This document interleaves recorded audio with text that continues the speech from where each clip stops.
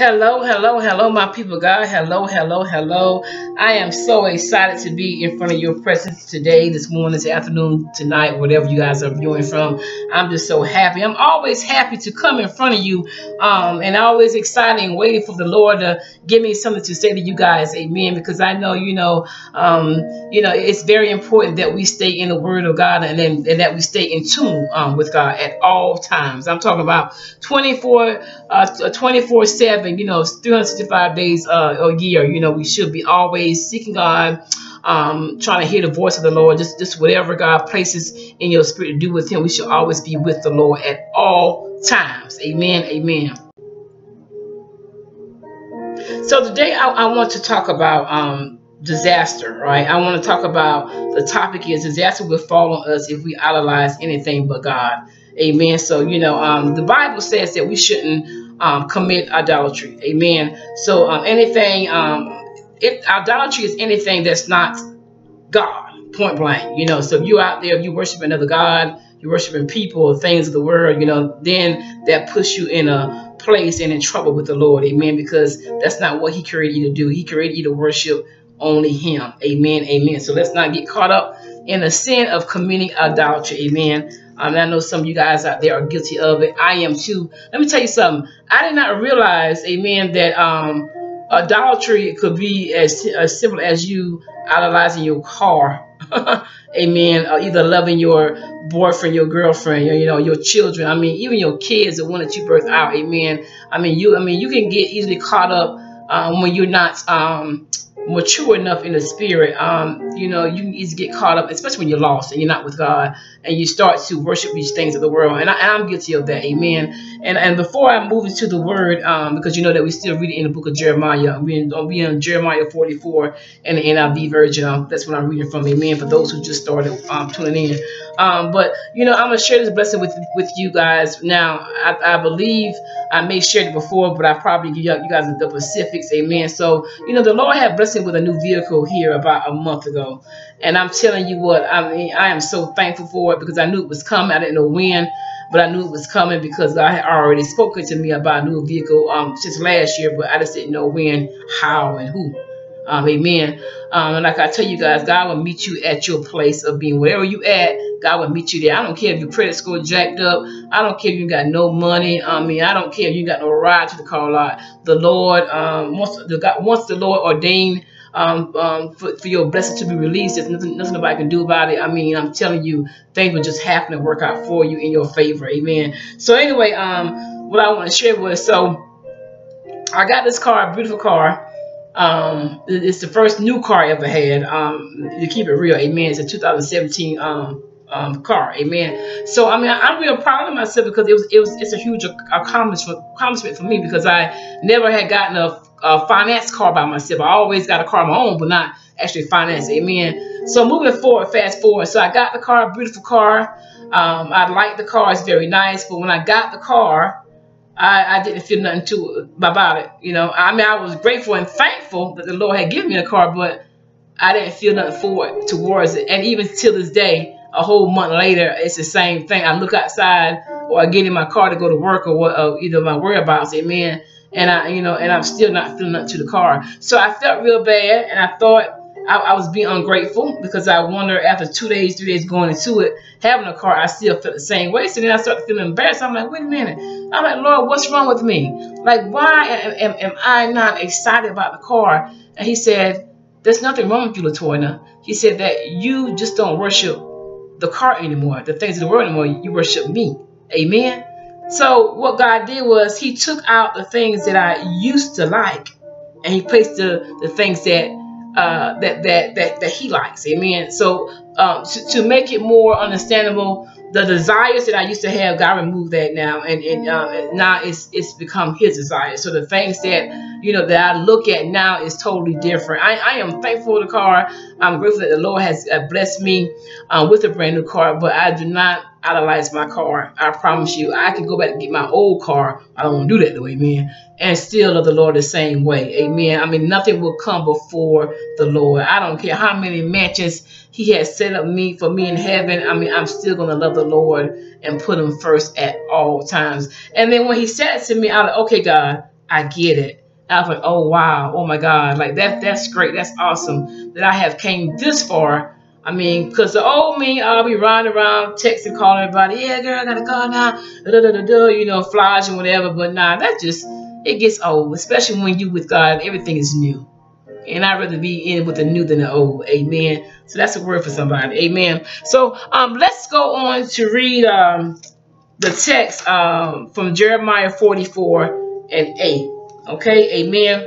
Amen. Now, some of these scriptures are going to be already, God is going to be already talking. Amen. And so I will try to coerce what God is saying before the actual text that I'm going to read. Amen. So let's go to 44:8. And it says, and I'm not going to read the top part of 8. I'm going to read the bottom part of 8 because that's what stood out to me in the spirit. And it says, you will destroy yourselves and make yourself a curse and an object of reproach among all the nations on earth. So God is saying by us worshiping and idolizing these idols other than him, we're going to create a curse on ourselves.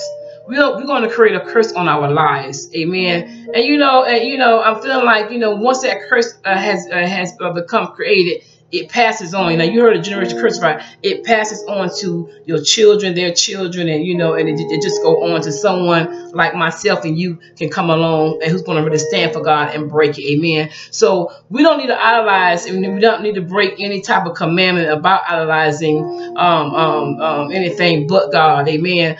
Because what's going to happen is that we're going to create a curse on ourselves. God's going to place a curse on our lives. And we don't want that. Amen. Because here, during this time in this text, on this chapter 44, they was actually worshiping what they call Queen of Heaven. And Queen of Heaven was a goddess, a sky goddess. Amen. That a lot of people back then in the biblical times through the Middle East used to worship this Queen of Heaven. Amen. I don't know where they get a Queen of Heaven from, but that's what the Bible says. Amen. But I looked it up and I realized that it was a sky goddess. And they used to worship the sky goddess in the sky and burn up offerings and incense to her, which is crazy. But that's just how some people do. Even nowadays, don't even recognize Jesus Christ as being the Messiah. Amen. So it's just still the same spirits just passed on from generation after generation that's still here on this earth today. And it's sad because they're going to miss God. Amen. So let's move forward. Now let's go to so the first thing is what? The first thing is placing a curse upon our lives, right?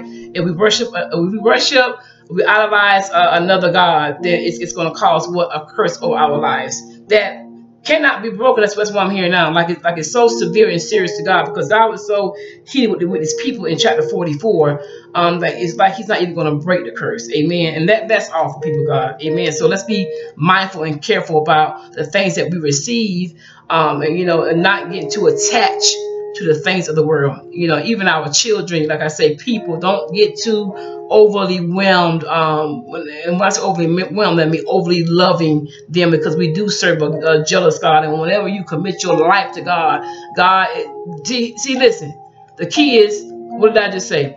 Whenever you commit your life to God, that means everything's supposed to be, committed stands out. Everything is committed to him. Every spot on your body, every spot inside of you, every part of your being is committed to God.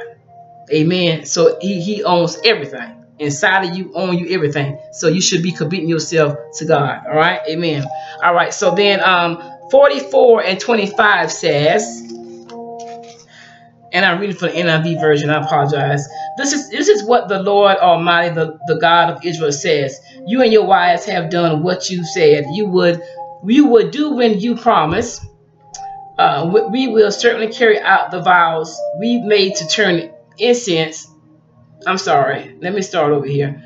It says, this is what the Lord Almighty, the God of Israel says. You and your wives have done what you said you would do when you promised. We will certainly carry out the vows we made to burn incense and pour out drink offerings to the Queen of Heaven.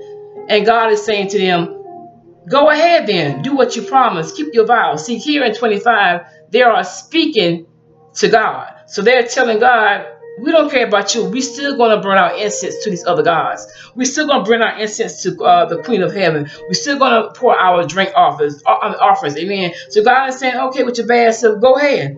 Go ahead then. Do what you promised. Keep your vows. Then drop down to 26 where it says, but hear the word of the Lord. I swear, he said, I swear by my great name, says the Lord, that no one from Judah living anywhere in Egypt will ever again invoke my name or swear, as surely as the sovereign Lord lives. So God is saying, you can no longer use my name. Lord have mercy. Lord have mercy. Lord, God is saying you can no longer use his name. Do you get that? You can no longer use his name. You can't use it no more because you don't mess up so bad. You know, you have the audacity, you have the nerves to approach me and tell me that you're still going to do it. So God is saying, you know, he swear, he promised, right? You can no longer use my name. That's bad. That's bad. To me, that's like to the lowest of the lowest. If you don't got, if God don't, if you don't have the support of the Lord, then what do you have? If the Lord don't have your back, then what do you have? Nothing. 0 equal to 0 is nothing. Amen. That's terrible. That's terrible. Amen. Now, let's read down to Jeremiah and 44. Jeremiah and 44 and 27. It says, for surely as the sovereign Lord lives, right? So it dropped down to, for I am watching over them for harm, not for good. So God is saying to them that, oh, I'm watching over you. All right, I'm watching over you, but it's not for nothing good. It's for harm. So God made me feel like in my spirit that he's saying that I am picking a particular time to call disaster on them. Amen. So he's watching and seeking and lurking to find a particular time when he's going to call disaster on them. Amen. Because see, sometimes when even the enemy, when God moves, we don't know it. Well, we don't know it anyway. Amen. For the most part, unless someone speak a word to you, whatever. So God is saying that, okay, being that you just approached me, and you told me that, you know, with your bad self, amen, you told me that you're still going to burn this incense to the Queen of Heaven. You're still going to lift up drink offerings to her. Amen. So now I'm not going to put the disaster on you right there and there because you know that it's coming. Like, you know, it's going to, you know, that is too obvious right there. So God is saying in 27, for I am watching over them for harm and not good. Amen. See, he is waiting for the right moment when their backs are turned and to catch them off guard to place that disaster on them. Amen. Amen. All right, so now let's go down to 44 and 29, and it says, this will be the sign to you that I will punish you in this place, declares the Lord, so that you will know that my threats of harm against you will surely stand. Amen. Now, in between 27 and 29, he was talking again. He was telling them that he was going to put famine and disaster on them. Amen. He was giving them the sign. When the famine hits the land, that's the sign that you know that the disaster has already begun. Amen. Amen. So I don't want God to starve us. Amen. I don't want God to punish us for idolizing something that is simple as a car, a watch, a ring, earrings, a piece of clothing, television, Facebook, whatever it is, you know, that's very small. Even if it's big, let's not get our spirits attached to the things that are not God. Amen. I mean, God takes that very personal and dear to his heart because he created us for him, not for nobody else, but for him. All right. So let's not be idol worshipers. Amen. Let's not be idol worshipers because I would hate to see the disaster fall upon your life and your family life, and when it becomes an irreversible curse. Amen. Because that's what he's saying. I mean, he was so mad. These people in you know, the Jews in Egypt in chapter 44 in Jeremiah, to where, you know, he's like, you know what, you will never use my name again. Like, you can't even use my name. You can't even use my credit. Amen.